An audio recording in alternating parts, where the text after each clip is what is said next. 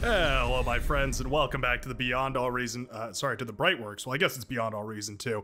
Welcome, either way, to a top-level game that was recently played on Baryon Tar Lake. Or maybe it's Baryon Tar Lake? Either way, going to be a pretty fun one. It's got this big old tar field that we can sweep across right here and see all the geothermal spots up on top of these mountains. There's these little lowland metal extractor areas, little hills risen above the creeping, ever-rising tar pits. It doesn't actually rise, but that'd be kind of cool, wouldn't it? Anyways, the tar slows down vehicles and bots. It's one of the most interesting dynamic pathing issues for Beyond All Reason as far as the bots and vehicles go. They're going to be making interesting decisions between fighting on the tar and fighting off the tar, whether or not that difference will come to present itself. Well, I guess we'll just have to sit around and see. The blue commander goes by the name of Unicorn Cats here, spawning right up on the front line, and I always love to see that. Sometimes it's nice to just spawn up on the front, show your team how it's done, and Unicorn Cat's definitely a very experienced player. Gonna be showing us what he's got. 38 true skill. Gonna be starting off with those Armada bots. I love to see it. Probably my favorite unit group in the entire game, the Armada bots. Cortex bots are wonderful, don't get me wrong, but Armada bots will always be where my heart lies. Now, interestingly, in exactly the same location, mirrored across the map right here, is the red commander. Oh, interesting. Looks like we had somebody leave. Ah, interesting. That could be some interesting gameplay. I know I just said that 3 times in a row. Maybe we can go for a 4th here. The interesting thing between sharing a commander like this means that suddenly Pastapolo has the control of 2 different economies. So I'm curious to see what we're going to go for here. We could either rush out T2 tech at the sacrifice of our frontline lab over here, or we could go into maybe a sideways tech transition, go into some vehicles, maybe go into some airplanes, anything like that. A lot of options suddenly opening themselves up right here for the red commander. Curious to see exactly which we're going to choose. Already a tick running across the map slowly but surely. You can see down there in the bottom left-hand corner, tanks move at 75% speed and bots move at 85% speed. Kind of interesting because it does mean, oh, that's 5, isn't it? We need an interesting counter. It's a weird interaction because it means that suddenly vehicles and bots can sort of interact on an even playing field. They can kite each other, and by that I guess I mean that the bots can kite the vehicles, whereas usually the vehicles have the speed advantage. Out on the Great Tar Lakes, not so much. Blitz will be used to shut down a couple of the grunts that were aggressing across the map right here from Achille. Not bad. Nice deflection right here from the powder blue commander. Goes by the name of Locascio. I'm gonna go Locascio. That sounds like a cool way of pronouncing that. Always love when I mispronounce names and then everyone corrects me in the comment section. That might sound like sarcasm, but I assure you it isn't. Unironically, one of my favorite things about doing these is that I get to learn all the different accents and the pronunciation styles. Oh, that was slick right there. Did you see that? That rover killed 2 of the pursuing rovers by blowing up that radar tower, detonating it, and then causing the other rovers to die in the explosion. That was a very slick little micro moment right there from Black Flames. Don't know if it was intentional or not, but either way, that ended up being really cool. Love little moments like that and Beyond All Reason. One of the things that make this game so special. I've been watching a lot of League of Legends videos, just shorts and whatnot, character breakdowns. I'm sure you've seen the like on the YouTube Shorts page. But I was watching some of those and I realized one of the things that I appreciate about Bar so much is that each one of these units is individually stylized to be sort of its own little thing on the battlefield, right? We have the little meatball here wandering around, accompanied by its Rocketeer brother. They're styled to be present in the universe. Like, they look like they fit in on the battlefield fighting each other. They look like their own individual little thing. They don't have any weird warping or anything from perspective. One of the things that always bugged me about StarCraft is you're kind of locked into this sort of 3/4 perspective like this. Kind of have this sort of a perspective the whole time. Bar, we can really get up close and personal and really get to know these units. What is your thinking or your perspectives on this ordeal, Mr. Meatball? Centurion here. Wants nothing to do with this commander. Commander will, or should at the very least, launch a D-gun directly into the face of that Centurion. Very, very nicely done. Speaking of Centurions, interesting the Unicorn Cats, pardon me, has gone into the Centurions here. Definitely an interesting choice. Centurion Rocketeer. Could be pretty interesting. I'm not sure if the Centurion Rocketeer, there's 6 by the way, or was that 7? I've lost track already. Centurion's very, very slow moving. Actually, one of the few units slower than the Rocketeer, if I remember correctly. I think the Maces outpace them. I think the Centurion might be one of the few that is actually slower than those Rocket Boys. A little bit of aggression over here, but it's nicely cleaned up. Powder Blue Commander holding the ground over here, putting down that LLT, which will drive back Adam's School, the Tan Commander, contesting this lane. Shell Shockers up in the air. Wolverines firing away to contest that. Always a tricky battle between Shell Shockers and Wolverines. Very difficult to gauge how effective of a composition your enemy has when they're firing away from you just outside of line of sight or radar range. Ooh, Unicorn Cat's taking a lot of damage in the middle of the map right here. We do have an air player, by the way. Air player for the blue team, Fractal Hex. I remember that name. And we do have a T2 transition. Interesting. Okay, so Postapolo has decided to go for a bit of a greedier build here. Going for the T2 transition, using that double economy to get that T2 lab out a little bit quicker here. Not the quickest T2 lab we've certainly seen, especially that last video where we saw the Teamwork T2 lab. That was a very, very well-organized T2 transition. It was definitely a well-planned build, a well-oiled build. This is a little bit slower than that, but certainly looking quite good. And micromanaging all these Rocketeers in the front, obviously, while also handling that in the backline is quite impressive here for Postapolo. 33 true skill and some silver chevrons under there as well. Lovely, lovely stuff. Same rank as me, actually. True skill can be quite deceiving, though. One of the things is the uncertainty value, which was recently adjusted or tweaked, or everybody got a little bit less uncertain, so that I think people would kind of shift around a little bit, I think is the idea there. Anyway, the uncertainty value, once it diminishes to a certain point, you basically don't move on the ladder unless you go absolutely buck wild on a match with people far, far greater than you as far as open skill values goes. It's a bit of an interesting system. Very strange. There's, what, 8 now?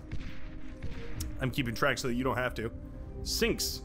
Up to no good. We have a construction tower building up here on the high ground. This screams to me the confidence of a man who wants to go for a gauntlet. Come on, I know we're gonna put one down. Oh, we're going for anti-air here, okay. Are we setting up a forward base?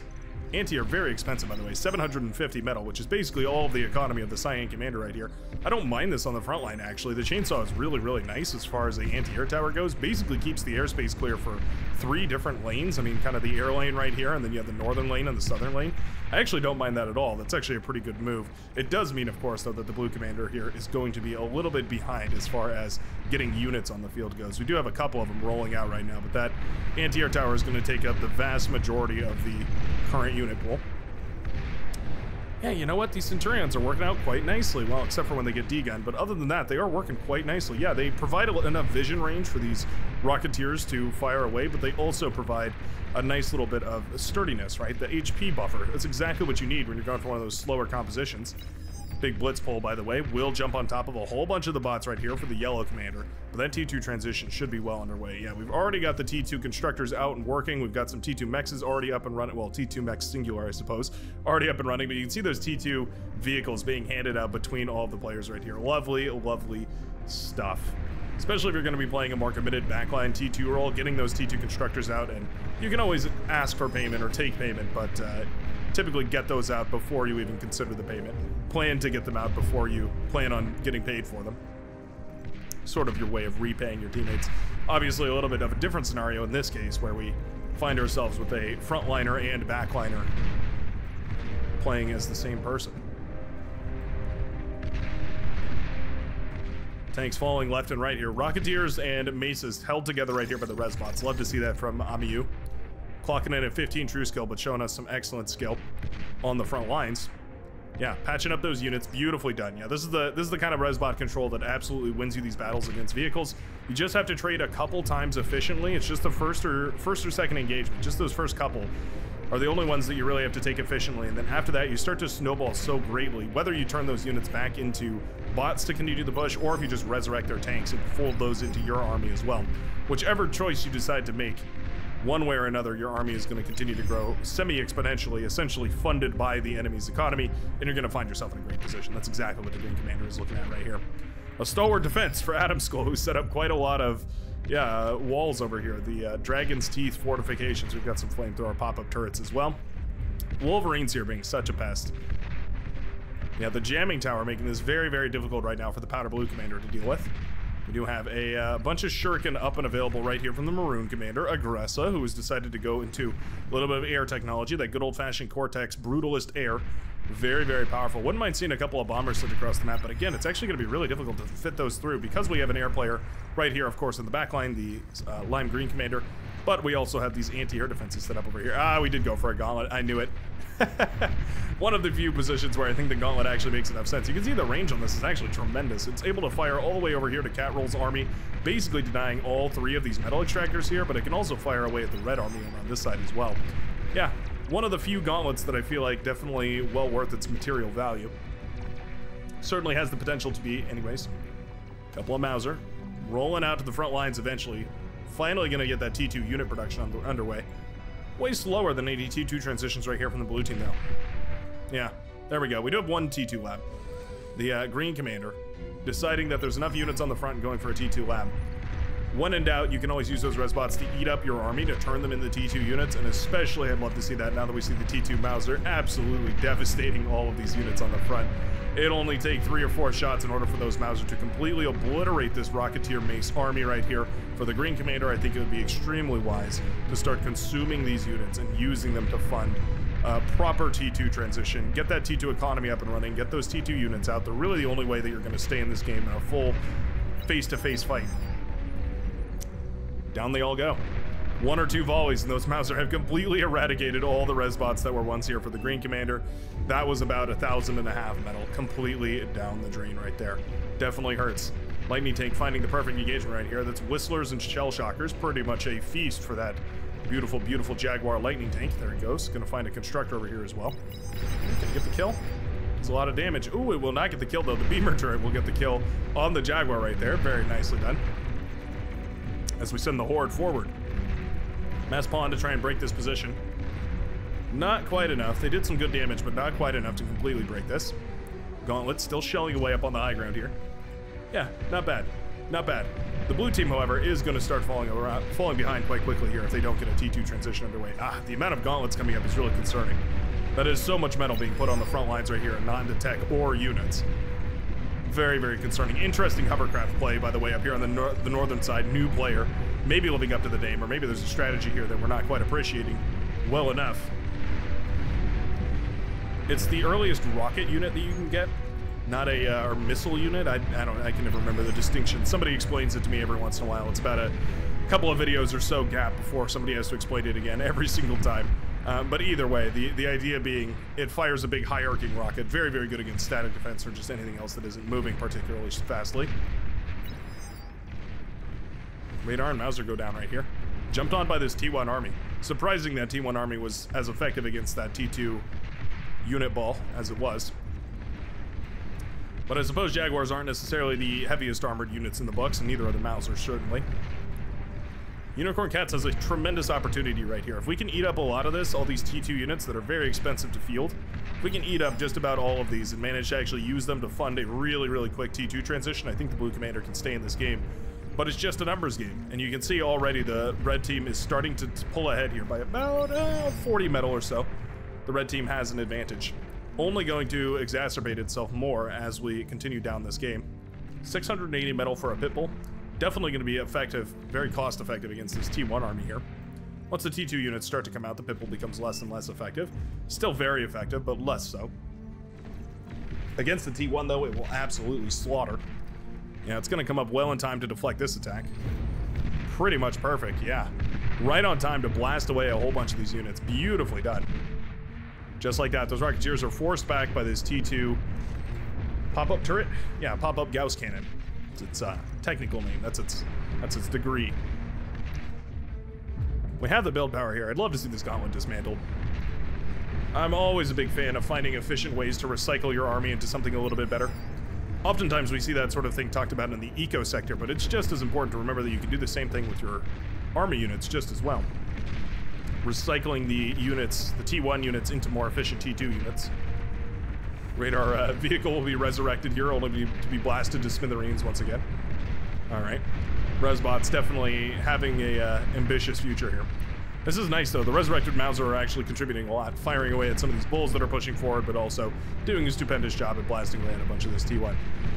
Rattlesnake up and running though. Oh, that Rattlesnake hurts. You can see the effective range of that is quite tremendous here. Without anything to counter that Rattlesnake, sharpshooters, hounds, a whole bunch of welders, basically anything mass T2.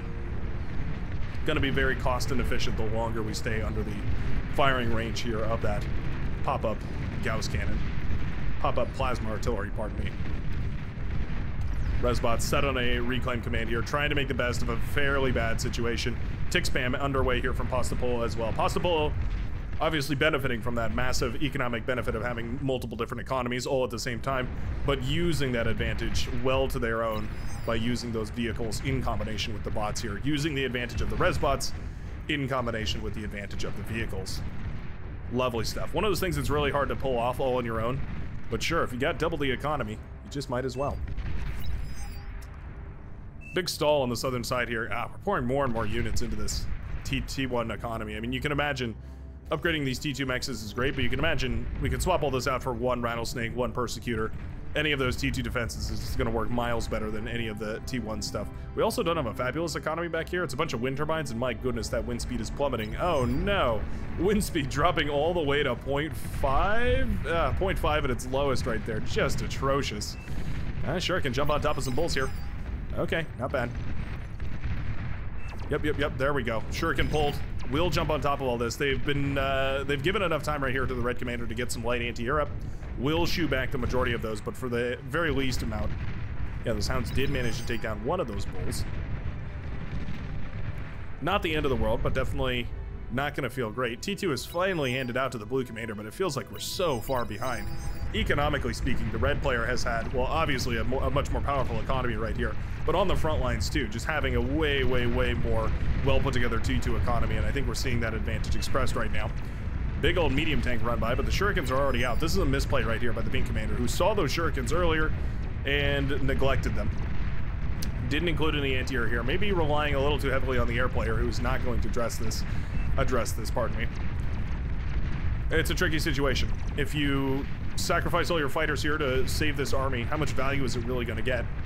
Now that we're well into the T2 era, I think the right call here isn't to pull the fighters and deal with this. I think you have to accept the losses and move along here, even though it burns to be that tank commander.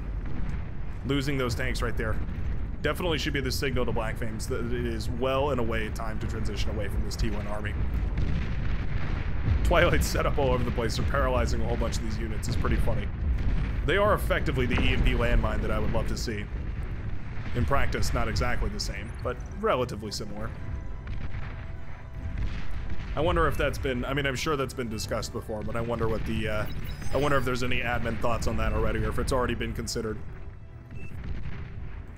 Resbot's eating up all this juicy T1 medium tank metal, deposited directly onto the front lines right there for the Green Commander, meaning that this Hound army is going to grow just a little bit wider. We're actually overflowing metal right now, so definitely a good opportunity to go for some more economy. We do indeed see some advanced solar panels coming up. Hell, we almost have an entire metal's worth of fusion reactor. Wouldn't even mind seeing that be plopped down right there. Always a difficult decision to figure out when exactly is going to be the most efficient time to go for one of those fusion reactors. Essentially, the two schools of thought are as soon as you can and as soon as you have the metal. Kind of polar opposites in that way, I suppose. Oh, chainsaw's firing away now. Not bad. Big fighter pull right here.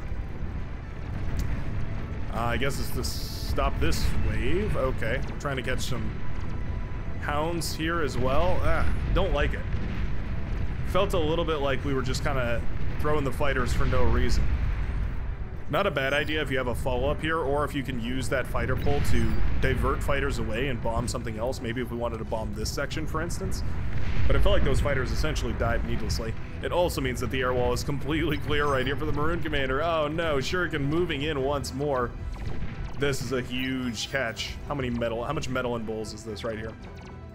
6,650 metal. May I remind you, it takes 9,000 metal to build an Aphis, so that's damn close to an entire Aphis's worth of metal paralyzed on the front lines. The only question I have is why aren't we jumping even harder? Yeah, continue the push right here. Send the Shuriken to catch these bulls. If you catch these bulls and you reclaim all that, that is going to be the juiciest payday that I think we've seen all game right here. Oh, Fiend's coming around, trying to do a little bit of damage here. I think they were checking to see if this commander had already been eaten up, the wreckage of it. Certainly has. Resbots have been hard at work making sure that all of this turns into new units for the front lines of the blue team. The red team making plays, but the blue team reacting to them almost perfectly here. The amount of static defense over here is compelling. Twin agitators over here. Almost said arbiters. Slightly different unit. Ooh, commander goes down over here though. Yeah, it's one of the reasons why it's so important to remove the commander from the front as soon as you start to see those T2 units. You have to kind of pull it back and cloak it and make sure that it stays in a somewhat appropriate position. Do we have any tech to speak of here for the blue team? Doesn't look like it. We do have an APHIS underway right here for the maddest man.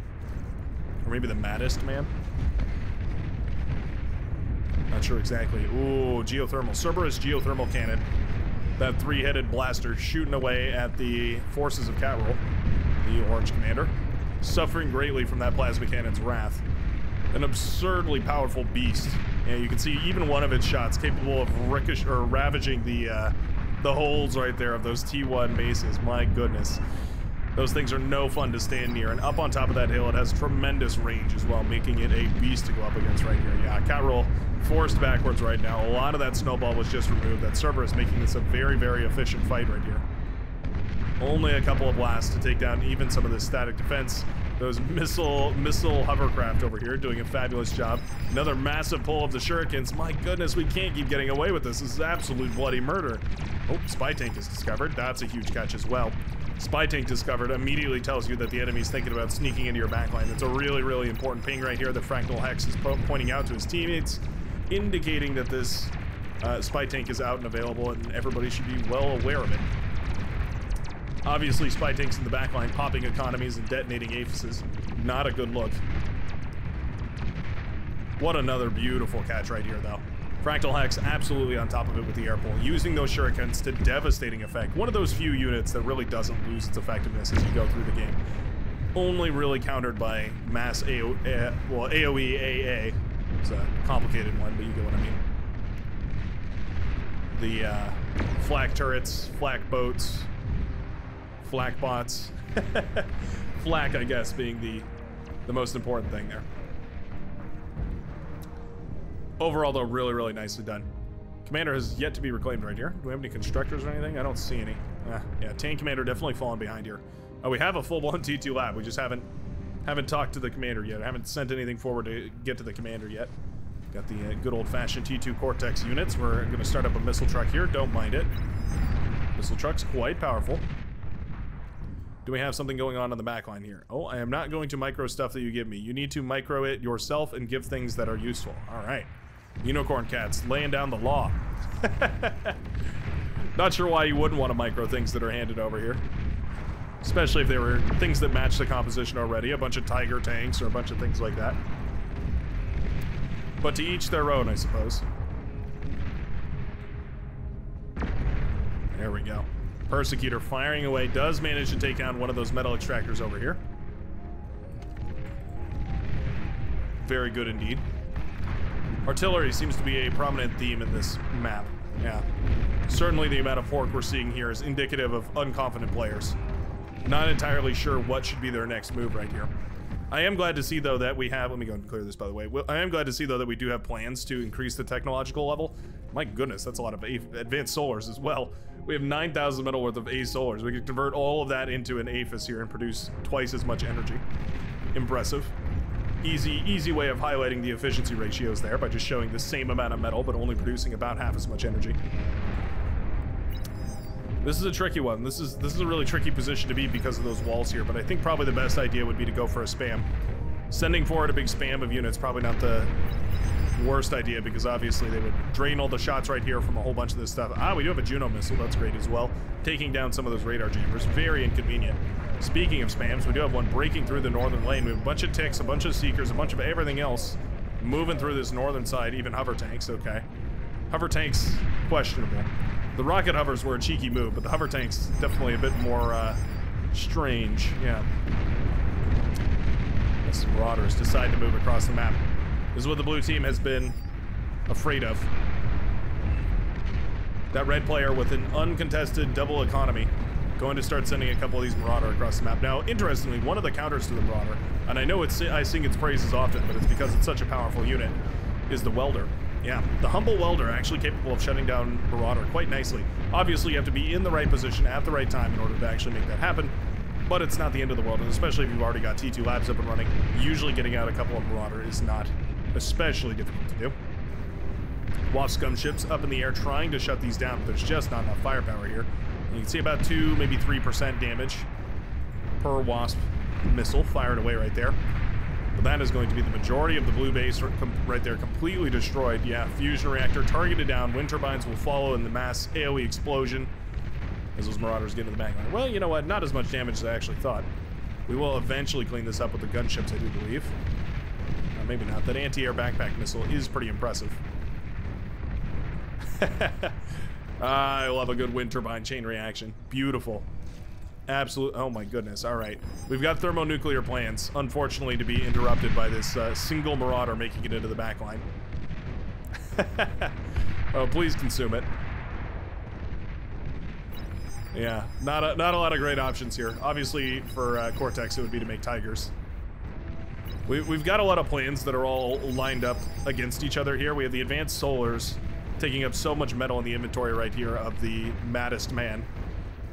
And then, of course, we have the nuclear launchers, which will be taking up a whole bunch of metal, and the Zars, which are probably the most metal-intensive thing of this all, while trying to go for Aphises right here. It's definitely a mixture, a big collage of ideas, and I think dedicating to one or the other, any of these individually would probably be a whole lot more powerful than all of them conjoined. I mean, obviously, if it all comes online, that's fabulous, but that'll be in about 50 minutes, and if this game goes that long, I'm going to need a much more refreshed drink. I'm going to pour myself half a Coke. Not going to carry me through a good old-fashioned 2-hour late-game brawl. As wonderful as those are to see, you can only commentate through so many of them. Tick spam, achieving not very much here, actually. Do we have an EMP missile, or were these just good old-fashioned spy bots? No, we do have a paralyzer. Okay, lovely. Paralyzers are very underutilized, in my opinion. The problem with the paralyzer, of course, being that it's a high investment, it's a high tech level. You have to put a lot down on the field in order to get any value out of it at all. Similar, I guess I would say, to the Gauntlet or the Agitator, those T1 plasma artillery, where they have to be used very, very specifically and under very specific circumstance to be worth all too much in the field.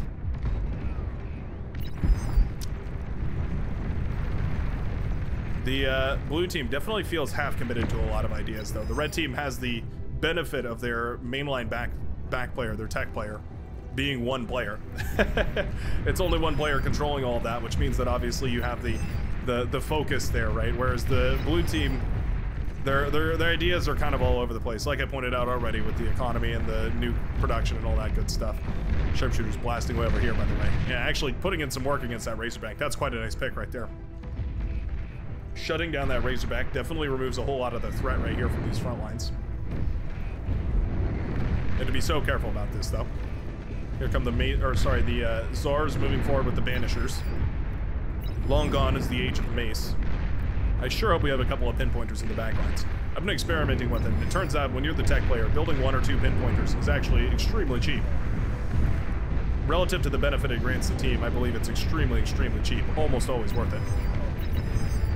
That server is firing away. Still getting value. I wonder what the kill count on that bad boy is. 27 kills and counting. Not bad whatsoever. This area continually paralyzed. So frustrating to deal with. At this point, do you consider moving the LRPC? Paralyzed for 30 seconds. My goodness, that's an eternity in bar. Another Razorback up on the field. The defensive line has crumbled, though. Sharpshooters wasting their shots on chaff that's being thrown forward here. Definitely not ideal. That Zar is on a sliver of health, and it will eventually go down, but it will be replaced immediately by a Razorback. We're finally setting up spams right here, but most of the units that those spams would accompany, those spams would enable, have already been dealt with. There's a couple of sharpshooters here and there. There's a couple of fat boys marching forward. A couple of units here and there, but it feels like we're just kind of all over the place, yeah. One thing I'll say is that these early onset T3 units from the Red Commander have huge potential. Using those in the right place at the right time can definitely unlock a lot of opportunities for the Red team. And it doesn't feel like they've quite managed to do that yet. Oh, that's interesting. Okay, there's a big, big forward production area up here on this mountainside. Not sure how we managed to smuggle all these bots up here, but they do set up a rattlesnake. It'll all be paralyzed by the paralysis missile, the paralyzer, as it's aptly named. Definitely a brutal thing to have up on the hillside firing away at you, though. Massive lightning tank pull. I was about to pull away, but I think we want to see this one. These D-guns right there. Killer D-guns right there from Cat Roll. Beautifully done by the Orange Commander. Manages to D-gun down basically all of those lightning tanks. Won't save that commander from the ongoing splash of all of the missiles, plasma, gunfire, and artillery barrage. But very, very nicely done, to say the very least. Shut down a whole bunch of those lightning tanks that were moving forward that would have absolutely swarmed through this area and crushed all of the defenses here. At the very least, buying the red team valuable seconds so that this bottom side can be caved in. Marauder have been resurrected here. Taking heavy fire, though, from this advanced exploiter. It's been set up on this hillside. Lovely, lovely stuff. Big sharpshooter ball moving forward. So careful not to lose all these. We need some welders in front of them to make sure that the rover spam doesn't eat up all their shots like it currently is. Yeah, those rovers are granting the vision that the artillery needs to fire away at these sharpshooters, meaning, of course, that they're not going to be nearly as effective. I mean, they'll be effective, but they're also extremely squishy, and losing them before they're able to really get a tremendous amount of value out, it costs quite a lot. This is much better. We do have the tick spam accompanying these sharpshooters, so this exploiter will eventually fall. Nicely done right there. Northern side is an absolute shambles, though. The humblest of units, the mighty Tick, will blast down the Aphis over on this top side. It was Aggressas. It's been handed over now to Achille, who is going to suffer the thermonuclear wrath of the Tick as it ravages that backline economy. Razorbacks are sent up north, and those will eventually clean up a lot of those little chaff units. But I can't help but wonder if too much damage has already been done. The red team with that huge economic advantage just hasn't been able to capitalize on it over the last couple of minutes. Despite what looked like a more lackluster design from the blue team, it turns out it doesn't matter how lackluster you are, as long as you've got some push going on. And certainly the aggression over the last couple of minutes has been way higher for the blue team. Things could change, though, as these Razorbacks are moved around the map here. Would love to see these handed out here, maybe to the yellow commander, who's essentially single-handedly holding this northern side. We also have a couple dragons up in the air. Always powerful, of course, as a way of clearing out areas that are unprotected by a unceremoniously gigantosaurus amount of anti-air, i.e. about 20 or 30 T2 anti-air fighters.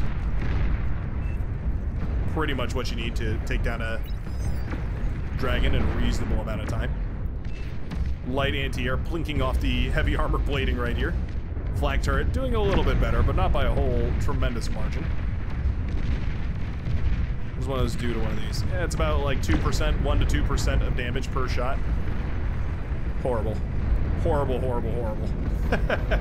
Absolutely not efficient. Oh, sharpshooters. Oh no, taking so much damage. Finally, the welders get up front to take the brunt of that damage. But my goodness, what a brutal, brutal showing. A terrible, terrible day for those poor sharpshooters in the back that were firing away at all the poor, unmarked chaff running forward. Never received a name, for its duty was to die. Razorbacks stabilize the northern section.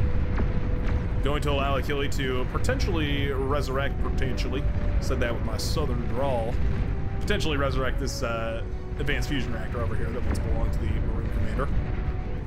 Wouldn't be the worst idea to get that back up and running. Obviously, significantly contributes to the economy here. This Czar needs to die. Oh my goodness, how many kills does the Czar have? 19 kills, and a whole lot of those have been sharpshooters here. Extremely, extremely valuable heavy tank. I love to see it. The Czar, one of those units that's very satisfying to watch. The fighters are pulled against the dragons. It's an excellent pull. A lot of T1 in the mix, though. There we go. The T2 fighters finally jump on top of all this.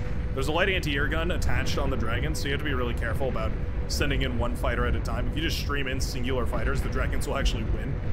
So there's a weird snowballish number where the dragons are actually able to be their own anti-air, which is quite horrifying. Unkillable T2, essentially T3 air units flying towards your base. Your only hope, T2 fighters. And there's enough of them to actually shoot down the T2 fighters without even the need of an air wall. Pretty terrifying. Counterpoint to that, though, playing devil's advocate, I would say if you have enough metal to produce that many dragons, you're definitely in a pretty good spot regardless. Now, one thing that's always an option is actually to degun them. Doesn't seem like it, but yeah, any unit in bar can be degunned if you target it, and you can fire your degun up into the air and hit those gunships. One of the few units where I feel like it's really reasonably plausible that you might, you know, conceivably hit it with its with your degun, as far as air units go, anyways.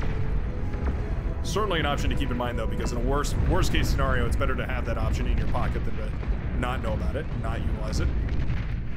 Fat Boy swinging its head back and forth, trying to find a good target. More likely to friendly fire than anything else. Definitely not the frontliner unit I would have gone for.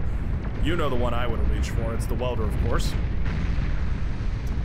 Archangel anti-air bots might actually be a decent counter to the Dragon, just because they fire so many bursts of anti-air. They fire so many projectiles. Kind of more what you're looking for, just because typically you have to bring down the Dragon with superior numbers. T3 units rolling out of the lab, by the way, from Unicorn Cats, who's decided to transition into a full-blown T3 gantry. We have some of the Shiva rolling out here. Wouldn't mind seeing a demon or two pumped out as well, just to aid the front line and maybe break these Razorbacks that have been set up as a defensive perimeter over here on the top-hand side. Red player actually decides to resurrect this Aphis. Don't mind it one bit. Setting that Aphis, pardon me, back up and online. Definitely going to be crucial to getting the economy well bolstered here. We do have a fabulous economy coming up and online, by the way. We have T2 Constructor building some of those Cortex T2 energy exchangers. And then, of course, ooh, nice pop right there. And then, of course, we have the Aphises coming online as well. Yeah, the tick stream running right on past this base over here. 2 or 3 LLTs shuts all this down. I want to be clear. It's not a tremendous commitment that it takes in order to shuttle that down. Ooh, fighters jump on top of the Dragons again. 5,000 metal a Dragon going down right here. A lot of T1 though. You know what? It's a lot of T1. Man, if there wasn't so many T1 fighters here, if this was all T2, I think this probably would have been 6 or 7 dead Dragons.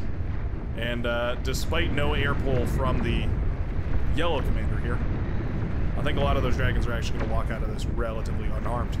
Yeah. The era of the T1 fighter is definitely over. It's about time we switch this lab off, transition it into a T2 lab, and just start spamming T2 fighters out of both labs here. Not worth even the build power or the time it takes to build those T1 fighters, when instead you can invest in even a smaller number of T2 fighters. The math just isn't there. I think they do almost 4 times as much damage, and I believe they do have about twice as much health. So the math supports going T2 figs essentially as soon as you can. I wonder what their cost is, actually. I've never thought about this before. You don't have a lot of options. 135 metal per fighter here. It's actually pretty impressive when you think about the amount of fighters that you lose in a game. But anyway, versus 73. Yeah, so a little bit less than double the cost for significantly higher stats. Whoa, massive thermonuclear explosion takes out this entire front line. Luckily, there's some Razorbacks in place right here from Pasta Polo, who's absolutely on top of it across the map here. What we're seeing right now is absolutely the efficiency of T3 holding back what otherwise would be a tremendous advantage. Yeah. Those T3 units have been extremely, extremely cost effective. And that's what the blue team is forced to deal with now. Flak trucks trying desperately to shoot down all these gunships. Not a chance. Those gunships are too powerful. For some reason, they're shooting at the blank space in and around the area, but looks like eventually they'll figure themselves out. Big air repair pad set up over here. Interesting. I guess it's worth it if you're going to go into gunships. There's a good odds that your gunships make it out of there. The time is nigh, though. This is the unstoppable push of the Armada faction. Thor plus Pencil Neck. Relatively unstoppable, plus the tick spam, and you're looking at a real good situation here.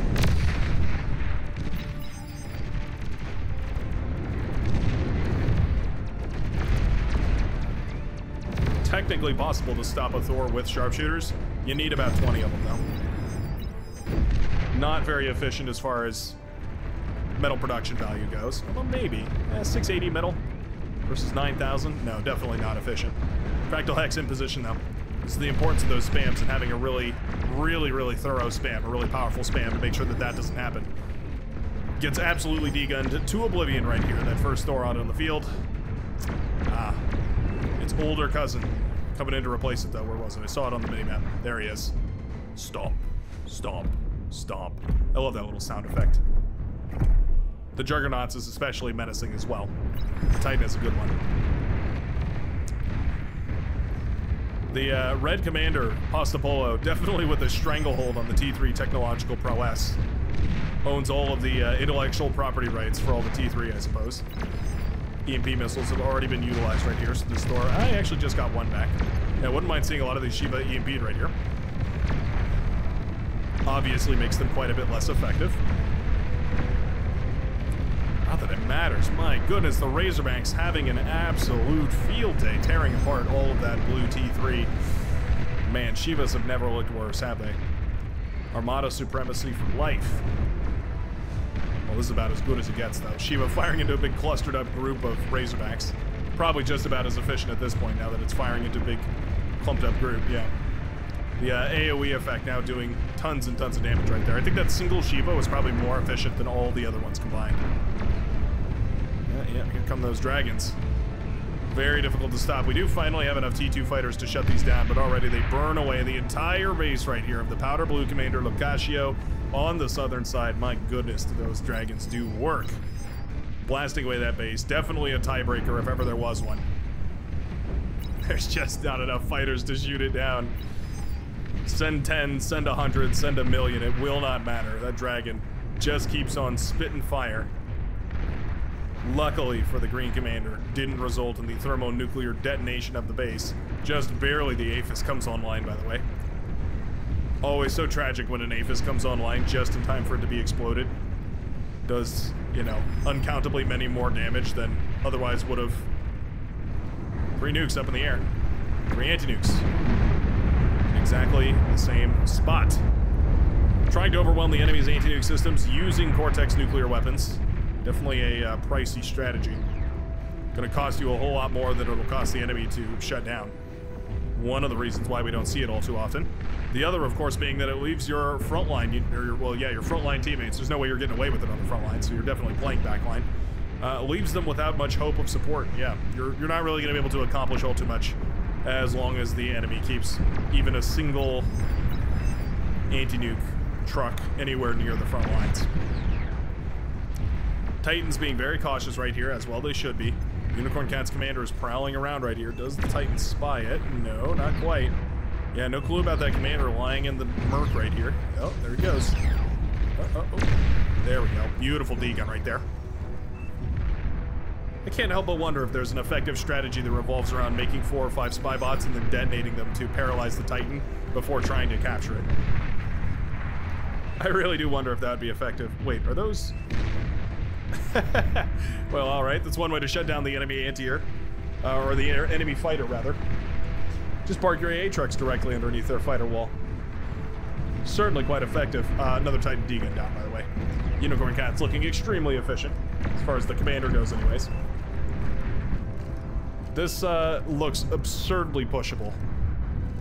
2 or 3 T2 units sent directly through this pathway right here. Absolutely detonate this base. I guess to be fair though, these shield bubbles would put up a little bit of a fight, but if they were sumos or essentially anything with a laser component, definitely find yourself in a tricky situation here. Now the red team reclaiming the advantage by about 100 metal per second, that is. Although vastly more when we go on a big reclaim bender like this. Look at how many res bots we're sending forward. I absolutely love this. This is the kind of play that gets you back into a game. Or rather, the kind of play that keeps you in a game, if it's a losing one. We're going for more nukes over here.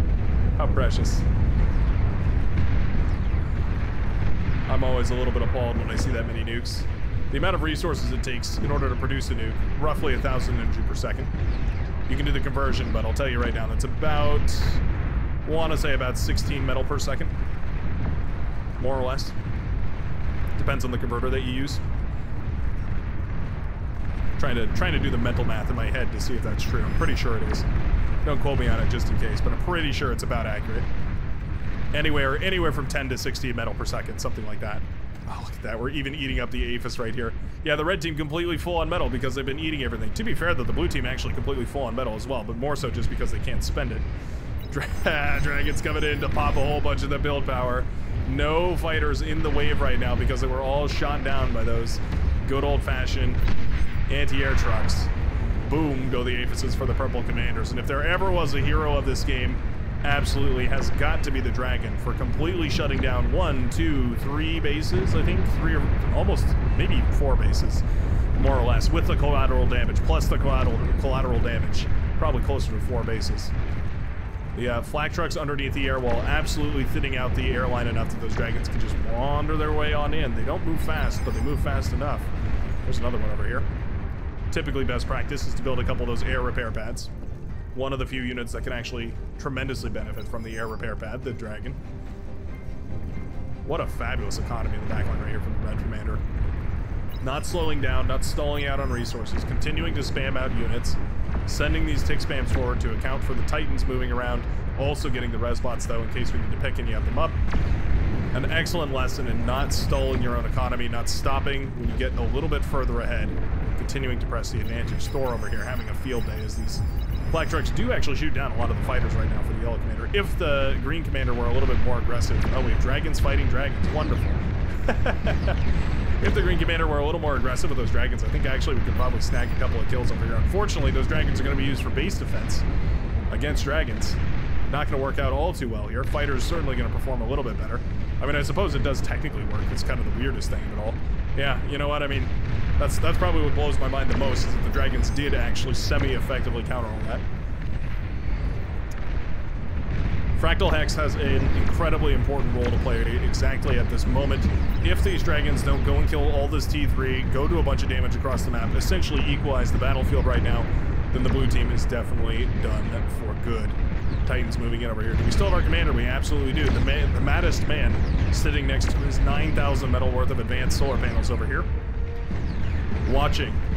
Completely within reason to move that commander over and degun some of these, by the way.